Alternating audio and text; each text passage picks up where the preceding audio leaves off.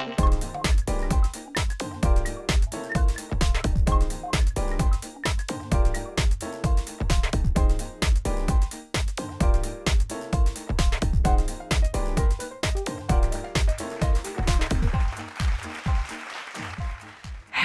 this is Bent TV and I'm Malice, and as usual we've lined up a delectable array of treats for you, starting out with an appetiser of Sammi with In the Thick of It.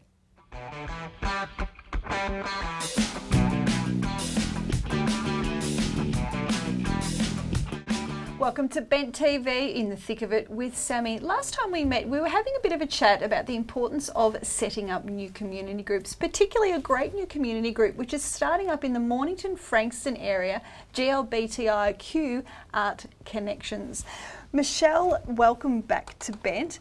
Jesse from the Dandy Rangers and many other groups, and of course the infamous Tex McKenzie from the Victorian AIDS Council Gay Men's Health Centre. Thanks, Sammi. Michelle, the great idea of being able to set up a community-based group in your area, and also based within something that's been very interested in our community with the arts, is just such a great idea. You're in the process of setting this up. Now, have you been able to find much support within the community with the assistance of setting up your group? The actual response that I had from my initial emails that I sent out just on a whim has been remarkable. I've had, as Tex was saying before, like a tree of life of emails just coming in from people that I haven't even emailed, which has been absolutely fabulous. You know, including yourselves, Joy. Just everywhere has just been such... an overwhelming response. It has been. Absolutely overwhelming. Did you find that when you were sort of being involved in some of the groups that you've set up over the years and been involved with, Jesse, particularly with the one that you're currently doing with the Dandy Rangers? Yeah, I think making contact and getting the message out, as Tex said in the last time we were together, is a little bit difficult sometimes. So we don't have an IT person. We've kind of got me in the, we've got some other people, but I really need to get some other people involved in the Dandy Rangers, a gay and lesbian a GLBTIQ community group for people that live in the Dandenongs and in the hills for social activities and things like that. We just need some more people to become involved to the point where they're willing to do a couple of things, I suppose. And so the community groups, and I'm also involved with a, as I said last time, a trivia group, which is still, we've got some membership issues, so we need a few more people. It's not like it actually takes that much time. I'm just really time poor. I'm a very busy school teacher, so I'm just, I suppose my main message is that you need a bit of time and you need some support from other people in your community organisation to help out, so delegation and things like that are very important.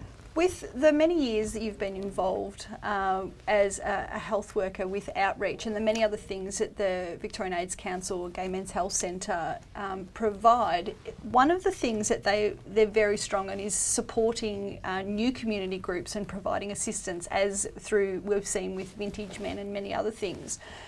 Do you think that one of the issues that's being faced by new community groups starting up is being able to have a resource centre or someone that they can go to, like the Victorian AIDS? Oh look, sure, Sammi, and look, we used to have the Also Foundation, and unfortunately we don't anymore, but they used to publish a booklet called The Directory, which listed all of the different gay and lesbian groups and all of the members of the rainbow community in their pages, and also on their website as well. And I still use my Also directory. The last one I think was 2011, and I'm still using that, but I cross-check it with the internet, just typing into a search engine of your choice, just whatever the name of the group might be, or gay and lesbian and a suburb, or depending on where people are located, it could be a rural or regional area, and just seeing if there is something already established, or if someone's name pops up as being a person who is living in a particular area. Yeah. Because it's really important to find the person who has the time, has available time. So there may be someone who's underemployed or unemployed, and maybe someone who has that time to do the IT stuff, And we don't which have can anyone be to do can the be as IT simple as stuff, setting up and a that's- Facebook page. And I think that maybe that's one of the things nowadays, as we're moving into a very strong social media era, is being able to have even a Facebook page and some of the groups you can actually set up is either a closed or a secret group, so the members do feel safe as actually being part, because that's one thing I suppose we do face in our community is people that aren't ready to be out in public as being a member of the Rainbow community, and being able to provide, as we spoke last time, Tex, about that safe space for them. And that's absolutely one concern that I had. You know, I've had a few friends say to me, you know, Facebook page would be great, you know, get your organisational group out there. And that is one of my main concerns, but knowing that you can have it closed, it sort of gives me a bit more confidence, I guess, to, you know, get the social media happening. And I suppose one other thing that you may have found, Jessie, being involved with a few community groups so far is being able to also find funding to either have a website hosted and various funding other would issues. be nice, yeah. I don't really, I think the community groups I'm involved with don't necessarily need funding. It's just you know, they're social groups without any broader agenda. But yeah, funding for, I'm just hoping for a member to come along who wants to, you know, there's more and more people out there now that are good with websites and things like that, but they just haven't come along to become members of the Dandy Rangers or Inquisitive yet, but it might happen. But maybe funding opportunities, councils, I don't actually know that much about that, but I have been thinking about approaching the local council. Seems like an obvious choice for the Dandy Rangers, so I should really do that. I need another person to go and another volunteer to go and do that, but I'll see if I can make the time in the next few weeks. Sometimes it can be as simple as just everybody paying a $2 sub or a $5 sub when they attend the meeting, which can start getting a little bit of money together, and it might just be money that buys the tea, the coffee and the packet of biscuits, or it might be that everybody takes along a homemade cake or something, and that requires that the sub doesn't need to be spent on providing refreshments. It might be something to do with hiring a space to have a meeting, because as a group grows bigger, the small meeting room may no longer be appropriate. But sure, things like the local council, there's the Lord Mayor's Charitable Fund, there are all sorts of funds, and once you get people involved who know how to write submissions, they can be really handy as well. You know, to write submissions, to start getting all of that stuff together, to get the finances in. Because finances can be really important, even if it's something like making a banner to carry in Pride March. That's right, and it'd be wonderful to see all those community groups. Another thing that we are actually seeing now is, we were talking about Joy as being another great GLBTI community organisation, is now on their website they have a community directory with all the people that are doing community service announcements. Is a great way of being able to get in touch.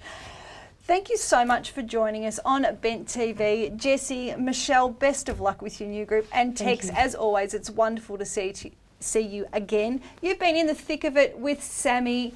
We'll be back soon. Well, that was a tasty morsel. Thanks, Sammi. We'll see you after these messages.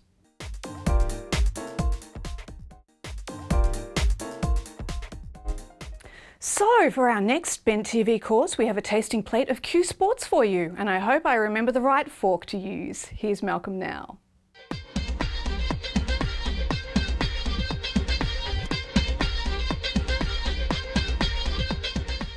Hello and welcome to this episode of Q Sports. I'm your host Malcolm Campbell, and on tonight's episode of Q Sports we have a Antwerp Outgames theme. And our main guest tonight is TJ from the Ace Girls Tennis Group. Hello, TJ. Hi, Malcolm. And additional guests, Loraine Little from Melbourne Spikers and Stuart Kollmorgen from Melbourne FrontRunners. Hello. Hello, everyone. TJ, Ace Girls has been going for a while, have they? Over 10 years now, Malcolm. Yes? Yes. And you've been their coach that whole time? I certainly have. We've been going in Carlton every Monday night for 10 years. So it's ingrained in many of our psyches, and some of the players have been with us all that time. That's terrific. And Ace Girls are heading off to the Outgames? We are. We love competition, and a lot of the women do train for the local competitions in Victoria and in Sydney and other places in Australia. And we think we'll have 5 people that are going to Antwerp this year. Big contingent, that's good. And singles, doubles, mixed doubles? Mainly singles and doubles at this stage. Yes. Do they pair up the mixed doubles later, do they? Well, it depends on whether you have a regular partner to enter with, and so most of us don't. But there's all levels of singles and doubles and mixed in the out games. There are grades, so there's a professional open grade, and then there are A, B, C and D grades, and then there are age group grades as well, so over 40, over 50, over 60, that sort of thing. That's a lot. Yes, the tennis tournament is usually very popular. I've been lucky enough to compete in all the gay games since 1998. As well as the out games? As well as the out games, and quite often there are upwards of 1,000 tennis players. That's huge. And you obviously then play wherever they can find you courts. That's right. The interesting thing about Antwerp, though, is that they've managed to find a tennis centre where everyone can be together. That's terrific. Which is really terrific, because in other cities that we've played in, like Cologne or Chicago, the tennis centres have been dispersed all around town, and you find yourself firstly playing at a different centre every day, and then secondly it's very difficult to watch your friends play. Yes, and do you know how many courts are at this centre? It's huge. It's 30 courts or something like that, and in true European style, it's actually more like a country club than a tennis centre that we would recognise readily in Australia. Like Melbourne Park, for example. Well, no, more like Kooyong, I suppose, where you know, you've got rose bushes around every tennis court, and you've got a bistro in the centre of the courts, and you've got a gym and changing rooms, and so the facilities are really world class and very welcoming and conducive to that social element as well. Oh, well, that's really important. I'm looking forward to coming and watching, because I like clay court tennis. That's the surface, I presume. Yes, it's clay, which is wonderful to have the opportunity to play on real European clay. The red dirt, they call it. The red dirt gets in your shoes and up your nose and all sorts of other if you're places. wearing whites, you know. Well, you girls wear red anyway, so you'll be fine. Right, we do. But you don't have red socks or shoes.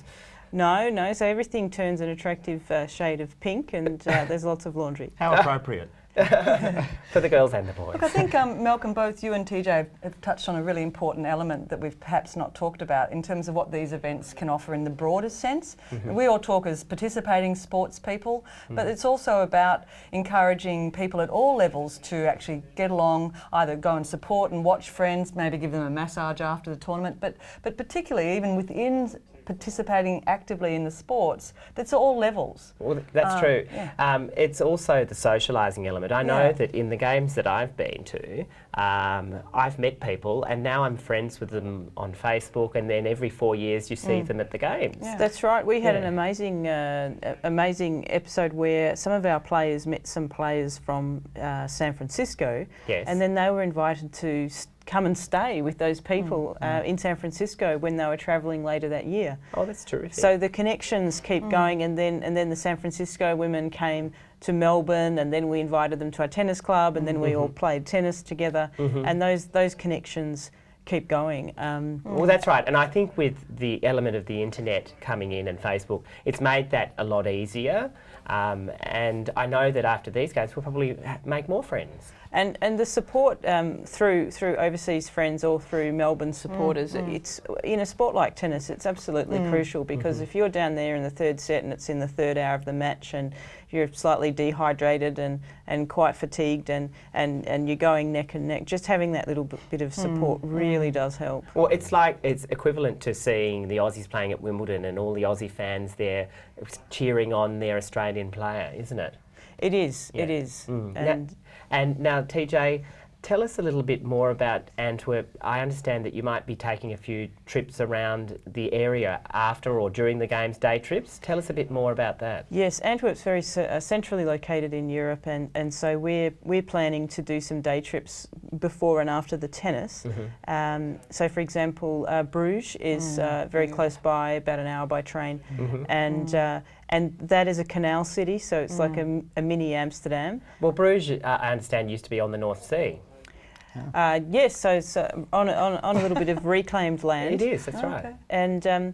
And it's a very picturesque, lovely city. And there's a film called In Bruges that people can look at if they want to brush up on Bruges ahead of time. And then there's Ghent, which is another picturesque town that you can access by train just for a day trip. Yes. And then also there's The Hague in the Netherlands, which is another really picturesque town, and it's famous in its own way. So we look forward to getting there and seeing the architecture and the museums and the chocolate. The chocolate. Yeah, TJ, you want to win as well, don't you?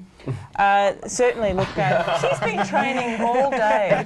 It's not all about the chocolate and the holiday. It's about winning. Afterwards. I suspect the chocolate comes afterwards for some of us, but yes, I've done my training this morning, and I'm really fortunate that I've been able to work with a physical trainer and nutritionist and a tennis coach for the last 6 months just to get ready and give it my best shot. I'm playing in the A grade, so the competition is going to be really fierce, and I've had the experience of playing against the Dutch and the Germans and the Swiss before, as well as Belgians. So they're hot competitors. Well, that's great because you're competitive, but there will be other people there who will be participating socially in the events. They're just there to make up the numbers but have a good time. But look, thank you very much for your time on this episode, TJ, and thank you, Loraine and You're Stuart. welcome. Thanks, Malcolm. Thank you, everyone, again for tuning in to Q Sports. I'm your host, Malcolm Campbell, and goodbye. Thanks, Malcolm.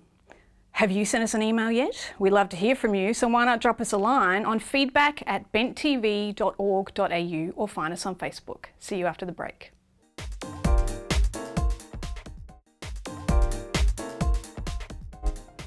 This is Bent TV and we're all about things queer, and our next segment is no exception. Let's join Steve with Quedia to find out what the haps is with what's going on in the arts.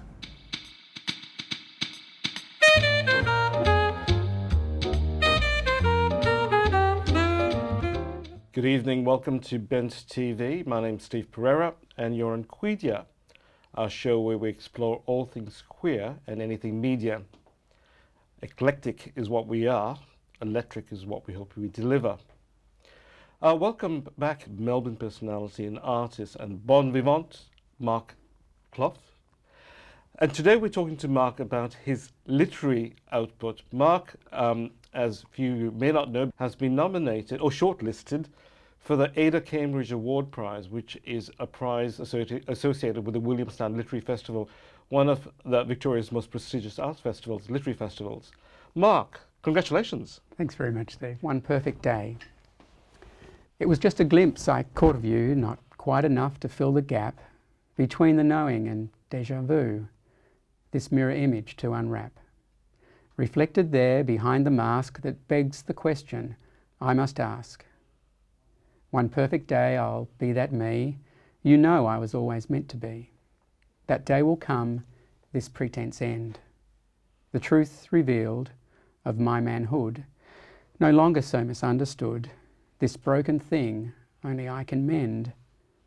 That perfect day will come, I'm sure I'll be that me forevermore.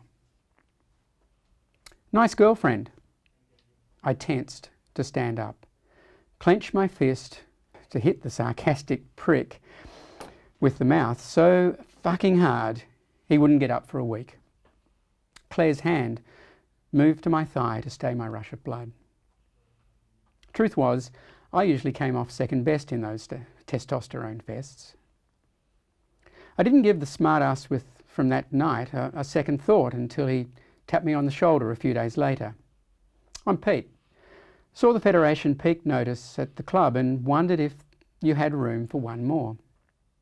He was too pissed the previous weekend to have any clue that our paths had already crossed, and at this distance I had no reason to revisit my first impression. There was a part of me that still wanted to punch the shit out of this guy, but timing's everything when it comes to that sort of boy stuff. Besides which, I wasn't about to vent my spleen midway through my morning macchiato. Yeah, Fed will be great. See you Friday. The story goes on to talk about a very unlikely friendship taking shape between Pete and the author. And over time, 10, maybe 15 years, the two protagonists get to know each other very well. Back from overseas, Pete rings and asks to get together for dinner, which I agree to. I arrived early for dinner. The first beer didn't touch the sides. 7 o'clock swung round, and what had seemed like a good idea when I told Pete that I had something to share with him was rapidly morphing into, what the hell am I doing? Followed by Pete walking in. He gave the cafe crowd his usual once-over, had a cursory glance across at me, and walked out. Not quite what I had in mind. Yes, Pete could be difficult on occasion. A sudden flash of memory took me back to that first meeting, and the thought that all these years on, fate would take us full circle in the push and shove that never was. When I looked up, Pete was checking his watch and having a smoke outside the cafe. Sweet. I waved the waitress over and asked her to tell the guy on the footpath that there was a beer waiting for him inside. A measured breath, in, out, and Pete was standing at my table. I smiled and said, I thought we'd agreed to meet for dinner. Pete's mouth opened and closed again. The longer he stood looking, the more relaxed into the me he was meeting for the very first time. My untroubled smile did nothing to alleviate Pete's wonderment. His stare never left my face as he fumbled for a chair. An absent-minded "fuck me" slipped out when he finally settled at our table. Pete's eyes were doing all the talking, and seeing him lost for words was an enjoyable first. It was one of those classic silences that only last a second or two but take forever to break. The anxiety I'd felt only a few moments earlier dissolved into a quiet confidence to be in the skin I was in. When I reminded Pete that I had mentioned having something to tell him, the "you bastard" he responded with put a grin on both our faces. Pete still had a lot to take in, seeing his longest standing, sport-mad mate, primped and powdered to perfection. From my side of the looking glass, being frocked up was as seamless as breathing in and out. I could sit playing with a lock of Phryne Fisher black bob wig without a blink of self-consciousness. But introducing that same femme self to family and friends was rarely an easy ask of them. Show, don't tell was my weapon of choice when it came to sharing the reality of me being Amanda, and Pete was getting one hell of a show. He had to sink or swim in a sea of allure perfume, a to die for 50s inspired floral print dress. The exquisitely cut cowl neckline flowed into a backless A-line skirt, frothing at the hem with layers of black tulle petticoat, all perched on suicide-high platform stilettos, finished off with lashings of mascara and the reddest red lipstick on the planet. Everyone blinks. We go on and talk about how that dinner went and a few incidents, and then it finishes off with a final stanza of sonnet. Pete still has a myriad of questions about the anythings and everythings of my being Amanda, and rock climbing is still the scariest fun thing I do. We've shared lots of meals and coffee catch-ups since that dinner, and our discussions can still be feisty affairs. But that said, he does tread a little gentler whenever the conversation crosses the gender divide. I met you in my dreams, the wish I made come true. This lie I've lived, not what it seems, you came to my rescue. Across the years we were apart, you came to me with all your heart, no thought that hidden then from view. those dreams, one day would be you. Testimony to your birthright, the truth revealed for all to see, the me I was always meant to be. My secret sister of the night, your mirror image now recast, that perfect day has come at last. For those of you who are interested, please look up Mark Clough wherever you can. I'm sure do you have a Facebook account? I do. You do? All right. We'll link that up to our Bent TV account. Please get onto our Bent TV website and post your comments. Tell us how great you liked us, or if you didn't, tell us as well. You've been with Quedia again. Thank you for Mark Clough for being with us for 2 episodes, talking about his fabulous art. And of course, we'll be back later on the season. But thank you for joining us on Bent TV. Well, I'm completely full now, but if you think you can fit a bit more in, go to the Bent website where you can find old episodes to watch or details on joining us, benttv.org.au, and I can't wait to see you back here next week at 10. Good night.